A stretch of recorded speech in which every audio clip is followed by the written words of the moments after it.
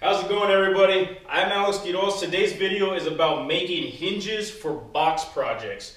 Every once in a while, if you're doing some woodworking, you're going to get a request from somebody to make an actual box project. Now, there's two different ways that you can do a box project. Well, actually, maybe three. You can have a sliding lid, you can have one that removes completely off the box itself, and you can have one that actually attaches to the box with hinges. And that is the whole point of this video today. This video is not covering how to make this box. That will be another video that I'll have to make for another time. But while I was actually going to install the hinges, I figured why not stop, cut a quick video, and show you guys how I install hinges. There are different ways to install hinges. This is the way that works for me. I've been doing it like this, and I haven't had any issues with this process. So as you can see here, this lid remains on the box. I have two hinges installed on the inside. So if you really want to learn how, stay tuned. I'm going to show you guys how to do it. Okay, so the first step that we're going to take is getting the hinges that you purchased, and we are going to place them against the box, and we are going to find a comfortable position to where you believe they are going to look the best, especially on the back side. Now this is a 15.5-inch box here, and I found that 3 inches on the interior portions of the hinge was going to look the best. So before I started this video, I started actually marking out these lines. I went ahead and stopped what I was doing so that I can do a video of this, and that way you guys can learn how to put hinges on these boxes. There are different ways to do it. This is the way that I do it, and it's the way that works for me. Okay, we're going to start this thing from the absolute beginning as if I hadn't even made these marks yet. So the first thing that you want to do is make your mark with your whatever tool you're using to make your 3 inches, or this is my 3 inches here. It's not going to be 3 inches on your box, whatever you decide on measuring your hinges out.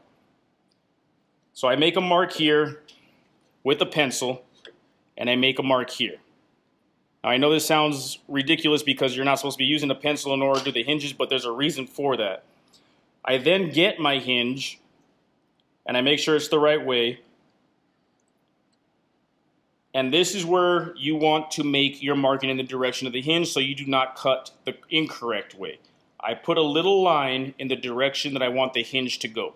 And I know that the hinge is going to sit in this 90-degree corner here, and it's going to be in this direction. If I didn't make that mark, there's a chance that I can actually cut this portion out. And I don't want to cut that portion out. You'll have hinges that are not correct. So on the second one, the line is on the inner portion of the hinge, as in this one was on the inner portion but facing this way. This one is on the inner portion facing this way. So make sure that you mark the direction of your hinge. Now I can see here, I need to make sure that I mark and measure everything on this side. You can even put an X here, it doesn't really matter. So you do not confuse yourself to which way the hinge lines up. If I didn't make that marking, I'm taking the chance of having a hinge here, and having a hinge here, or having a hinge here, and having a hinge here. They will not measure out correctly, so just take that extra step knowing which direction your hinge is going to lie. Another reason to why I line this portion up the top of the hinge is so that my cut line does not pass that portion. I know that my hinge is not going to be over here. So I want to make sure that my knife does not pass that line. I am going to get close to that line, but I'm not going to go up to that line because I don't know if my hinge is actually going to start or end about 1/16 of an inch below that top line. Okay, so this is a marking knife here. You can see there's a beveled edge on one side and a flat edge on the other.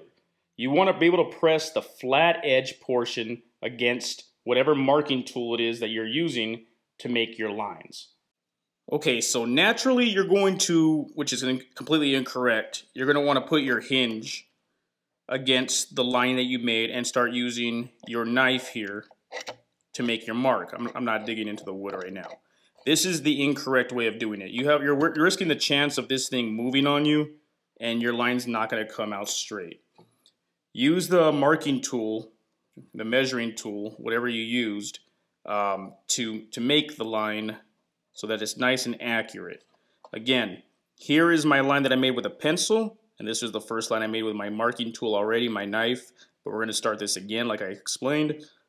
So what you want to do is get right below that top line there, about a 1/16 of an inch below. Move the marking gauge towards that knife and cut your line.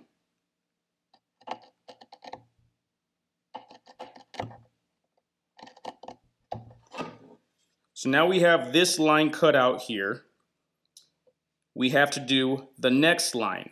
Now, again, what you want to do is you're going to take your hinge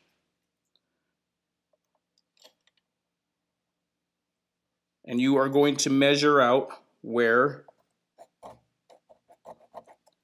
the next one's at. We are going to readjust our measuring tool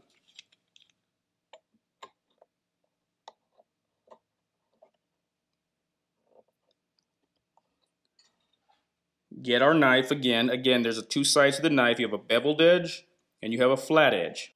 We're going to use the flat edge against the measuring tool. Hold this nice and sturdy and make your mark. Now we have two marks for the hinge, and as you can see here, both markings are fitting on each side of the hinge.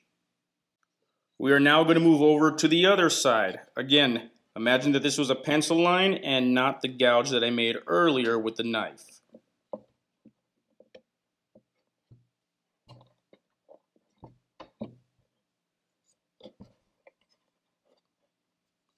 Typically, I would be adjusting my body the other way, but because the camera's here right now, I'm going to go ahead and do it just like this. Beveled edge, away from the measuring tool, flat edge against.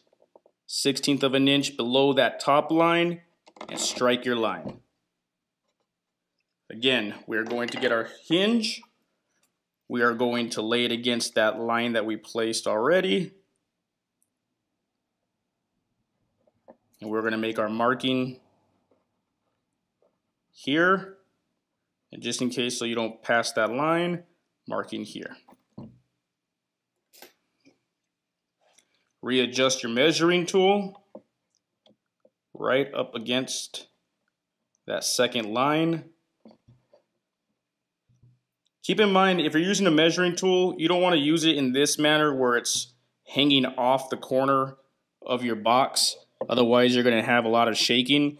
You want it as secure as possible, but yet as close to that line as possible as well. So right about with a little hangover, just so your knife completely clears the wood. So again, flat edge against the measuring tool, 1/16 of an inch below that line.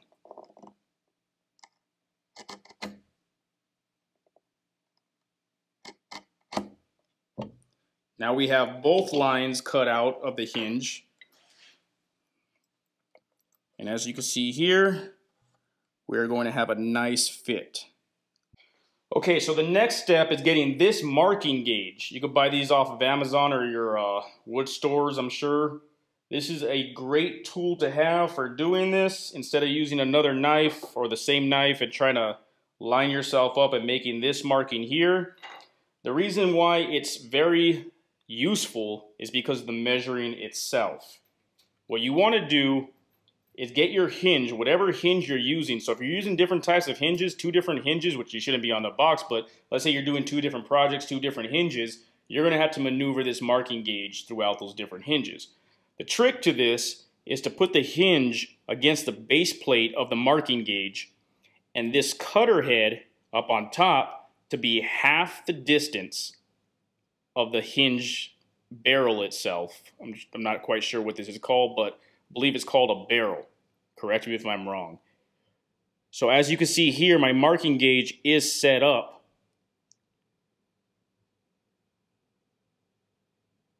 halfway to the barrel of that hinge. And that's where I want my cut to be.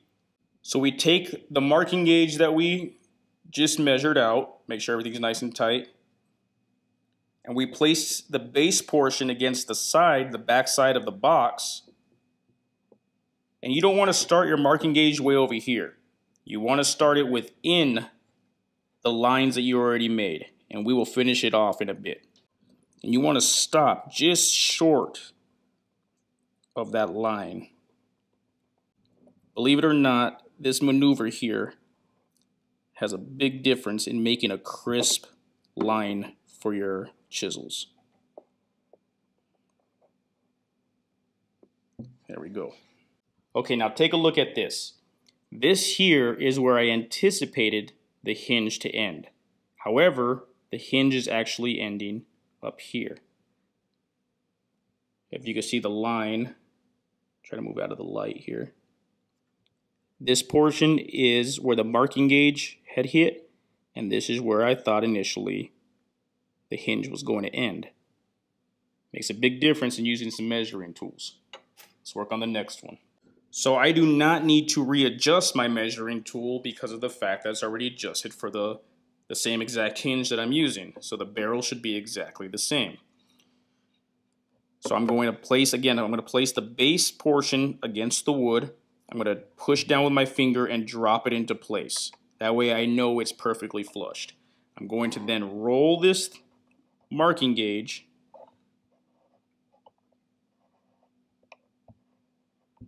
You can feel the traction. I mean, I can let go and this thing's already hooked in there. I'm going to stop short of the line, come back out this way.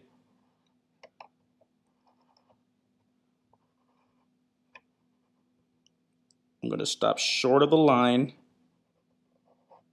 This should be enough here so that I don't have to worry about doing any more. Now, depending on how you feel about doing this, you can freestyle this line here this way and finish it off this way. Me personally, I'm not that accurate with straight lines without using something, so I'm going to get my measuring tool, set it up the exact way I had it before, and finish off those lines. Just right there. I don't need to go all the way down. I'm going to move to the other one, and then we're going to come back and finish off these lines. Okay, so the next step that we're going to take is we're going to use the router to route out a big chunk of the mortise here for the hinge to fit in. The trick to doing this is you want a flat bottom on this mortise right here. So you want to use a bit with a flat bottom. So just like the marking gauge that we use, the trick to this is to place your hinge against the bit, and you want that bit to be halfway of the barrel, just like the marking gauge. Now, this is hard to do with this long reach. You're not going to have an accurate measurement. It's going to be doing this. You want to get your Craig tool and get to place this portion against the hinge and raise the tool up to where it's halfway of the barrel. Right about there. Lock it into place, that way there's a positive stop. Double check it to make sure nothing moved on you. And as you can see there, it is halfway of the barrel. Then you take your measuring tool with what you just adjusted, and you place the metal portion on the base of your router until you get that blue portion touching the bottom of the router bit. That will give you the most accurate measurement. Now, as you can see here, my router bit is too high. This is flat against the router base. If I move it to the router bit, it's barely touching, but it's not going over without me lifting up the measuring tool. So that means the bit needs to be dropped. So let's go ahead and drop the bit until it absolutely touches the bottom portion of the measuring tool.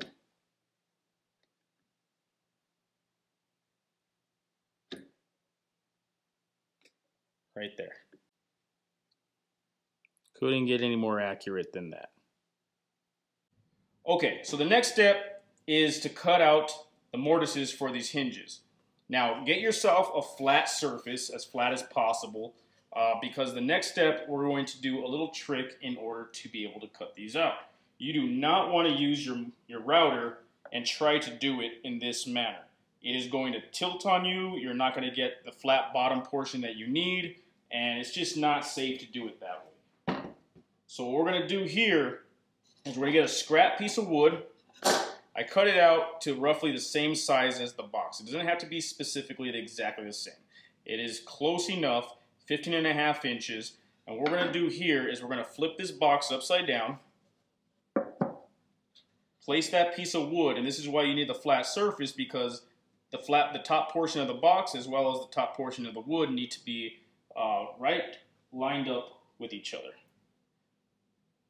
You're going to get yourself a clamp, and you're going to clamp the two pieces together as long as they're flat. Once we get this clamp set up here, we're going to make sure that these are both pushed down against the flat surface. You want whatever portion you're clamping, whatever side the router is going to be on, to be up. I guess it's below the top of the wood, but it's above the bottom of the wood. It doesn't have to be more than, like, it doesn't have to be dramatic. It just has to be so that the router can actually clear without hitting that clamp.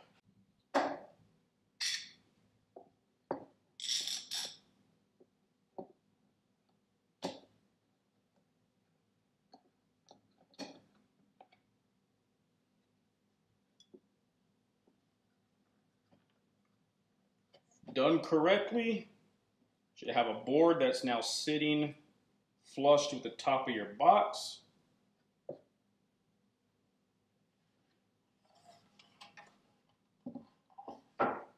As you can see, that is pretty flushed all the way across.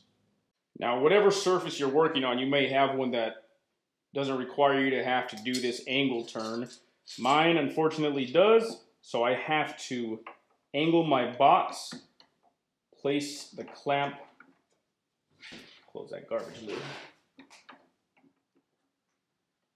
and that way I have a comfortable position for mortising. So I'm going to go ahead and clamp this portion down as well. Okay, since I already have my router set, you can do a couple things here. You can readjust your router so that you know for a fact that if it pops up, you're going to have the same exact spot when you need to readjust it if needed.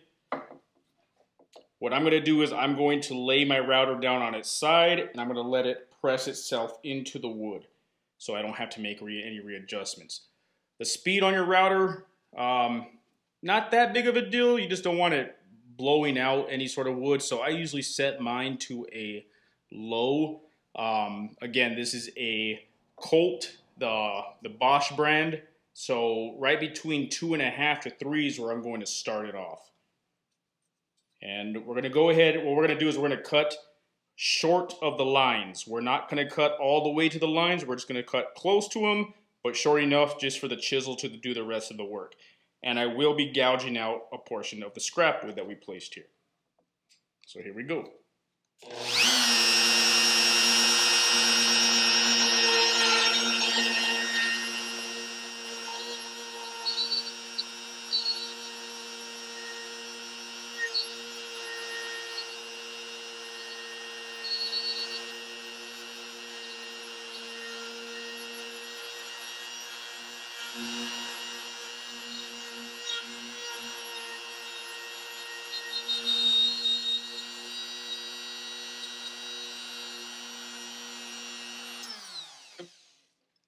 Okay, so my clamp is currently in the way of the router base itself, so I'm going to have to readjust this clamp here.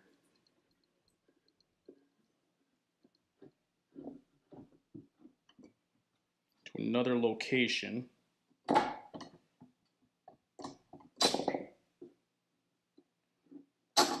Hopefully this is good enough for it. Box is still sturdy, and now my router can clear that. So, some mistake I made in the beginning, but it could be fixed.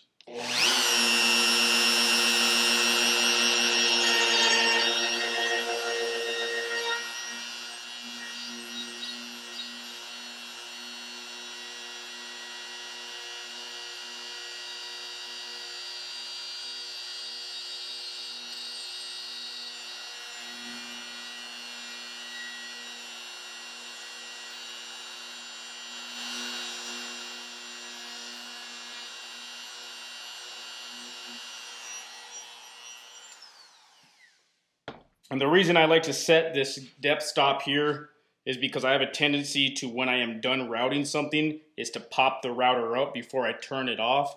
In this circumstance here, I'm not trying to do that. I don't want to do that because I want to leave it at the same measurement, but just by habit, had I actually used this thumb flip here, it would have popped it up and I would have had to readjust the whole entire thing again.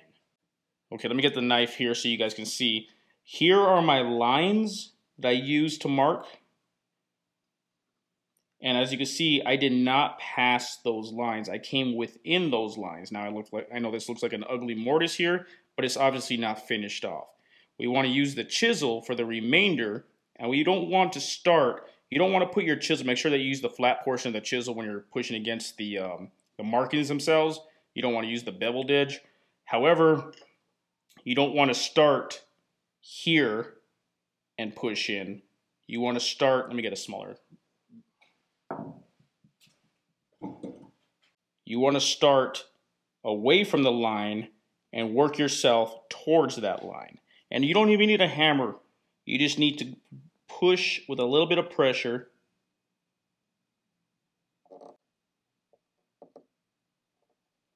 To get those out.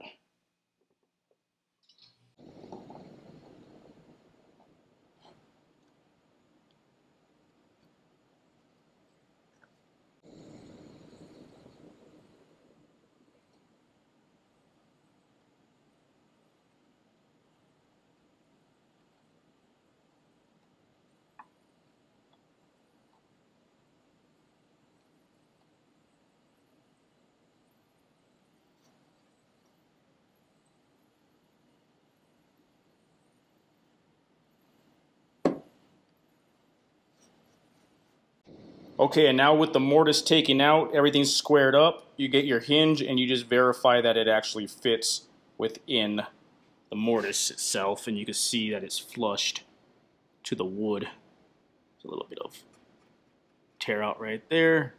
Just clean that up with my finger. The only reason it's not going to look completely flushed is because of the board that we're using to assist with the router itself. Once I take this board off, it'll have a nice fit. We go ahead and move over from this side to this side, and it's the same exact process. So I'm going to get this one down, and we're going to come back once I'm done with this. Okay, so now that both hinges are in, as you can see here, this is a nice tight fit. It's not super tight, but it's not loose at all. It's very hard to move this left or right. Again, this is flushed with this portion of the wood itself. Let me see this here. As low as I can get with the camera, this thing is flushed. It's just unfortunate that you can't really tell right now because, again, this piece of wood that we're using is kind of setting it offset. However, that is the final portion of this hinge and the mortise itself. The next step is doing the lid. Okay, so just as we did before with the scrap piece that we clamped to the box itself, I went ahead, flipped the box, placed the lid against the box, and clamped it together. Just the same exact way as I did with this board.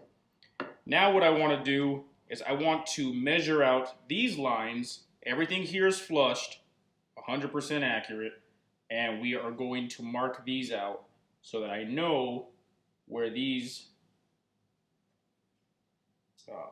where the mortise is going to start and end. Okay. Now we're going to take our Craig measuring tool. I no longer need the router bit measurement on here because it is already complete. And I'm going to take my knife, place it against one of the edges of the mortise, and lock my Craig in so that we're in perfect position. I can go ahead and strike the line here, but prior to doing that, I want to get the hinge again. Now again, this is not going to be 100% accurate as the marking gauge has showed you, but I do want an idea of where this hinge is going to stop. I'll do the same exact with this side. That way that's already in place. Now I know that my knife, even though the marking gauge is going to be about a 1/16 of an inch higher than this line, I know my line is not going to pass. My mark with the knife is not going to pass this line. I do not, just to be safe. I don't want it to pass that line. So I'm going to go ahead and strike this line here.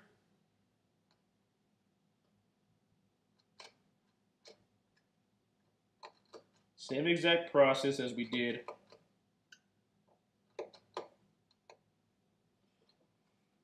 with the mortises on the box. Now this clamp is in my way here, so I'm going to have to readjust this clamp. But since this clamp is holding it in position, all I got to do is just flatten it out once I drop it.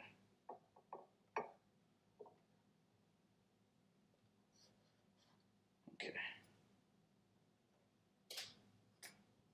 So go ahead and take our measuring tool. I'm going to actually switch sides so I can show you how I would do this the correct way.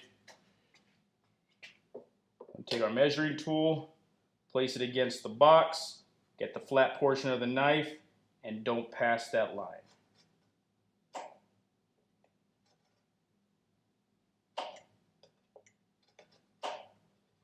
Now we have our line coming from this side across that side, and we have our line from this side to this side. Next step, obviously, is marking this portion out, marking this portion out, and then taking our marking gauge, same exact position that it's in, and utilizing it against the box once I take this off from the clamp. We're going to utilize this against the base portion of the side of this box side, and we're going to roll it down until we get our line marked out on these sides. So we're going to get that done real fast, and we'll be right back. Okay, so now that we have the hinges routed out, we are going to use the chisels again, just like we did with the box, to take out the remainder of the wood up to our lines. As you can see here with the lines, I didn't pass with the router. I didn't pass those lines that I marked out. So as I said before, there are two ways that you can do this. You can get your chisel, make sure it's a flat portion. Let me see if I get a better angle here for you. The flat portion against the line that you marked out. You don't want to use the beveled edge. It'll give you an angle. You want the flat edge to be able to take it straight down. You can apply pressure such as this,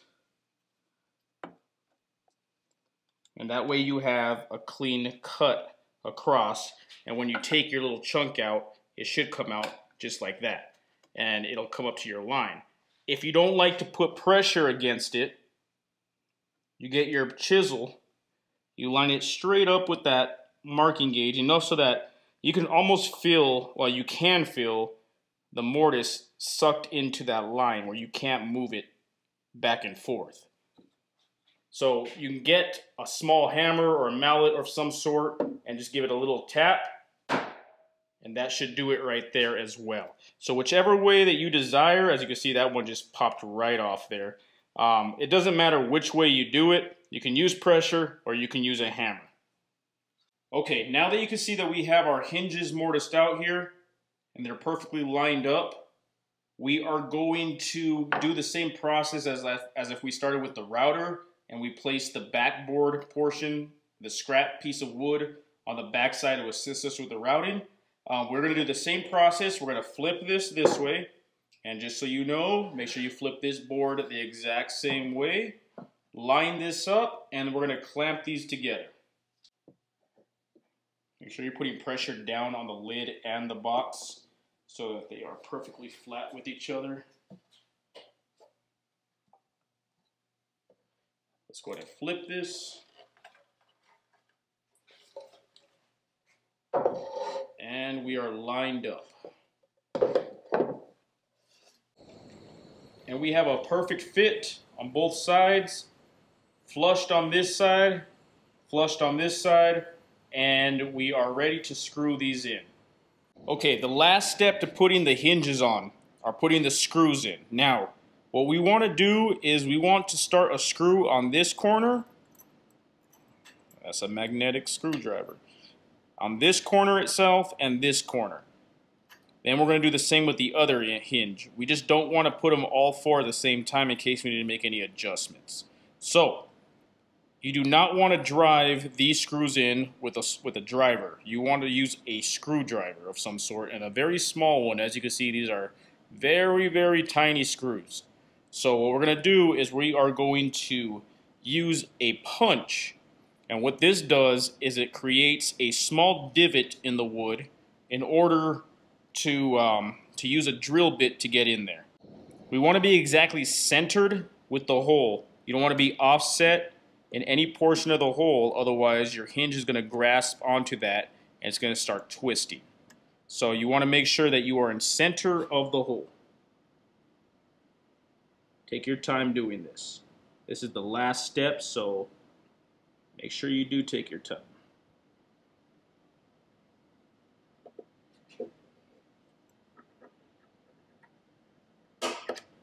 Center. Make sure your hinge is lined up how you want it.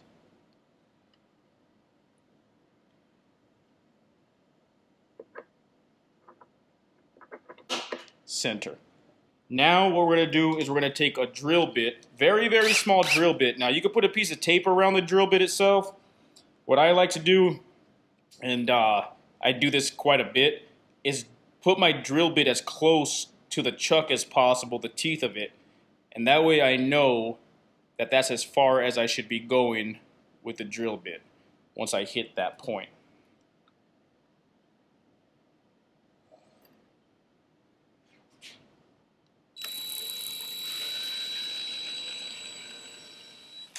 That's it. That's all it takes. One more on the other one. Just make sure you're straight up and down. And get your screwdriver. Place it in the pilot hole you just made.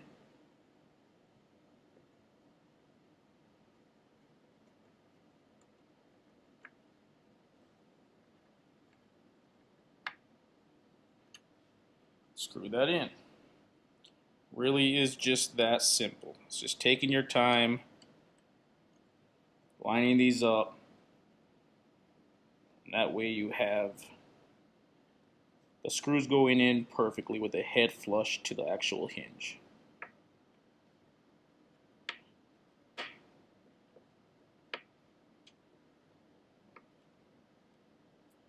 Alright, we're going to do the same to the other side, and then we're going to knock out all four. And then we'll be done with the hinges. You can see we are lined up on the hinges on the back side, and we are flushed all the way around.